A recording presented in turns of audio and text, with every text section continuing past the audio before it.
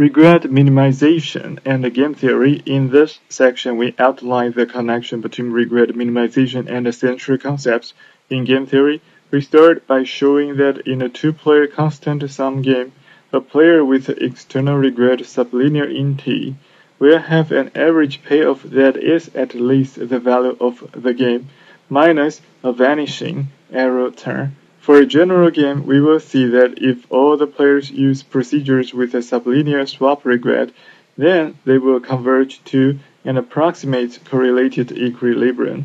We also show that for a player who minimizes swap regret, the frequency of playing dominated the actions is vanishing.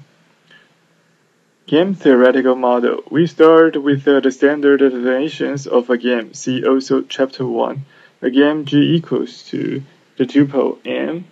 Xi Si has a finite set M of n players.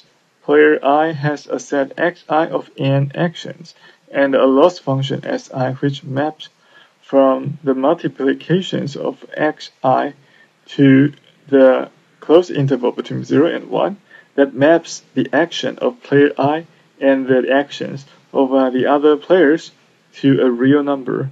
We have scaled the losses to the closed interval between 0 and 1.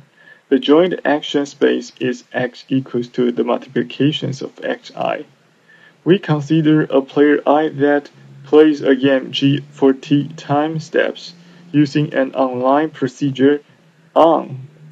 At time step T, player I plays a distribution makes the action Pi to the T, while the other players play the joint distribution P minus I to the T.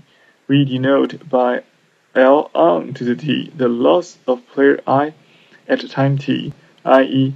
the expectations of Si of X to the T for those X which is approximate to P to the T, and its cumulative loss is L on to the T equals to the summations of L on to the T summing for index T starting from 1 to capital T.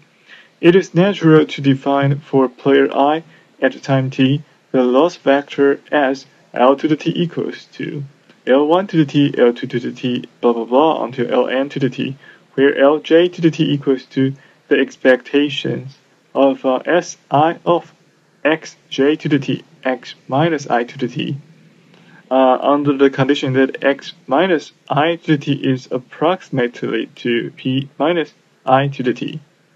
Namely, Lj to the T is the loss player I would have observed if at time T it had played action Xj.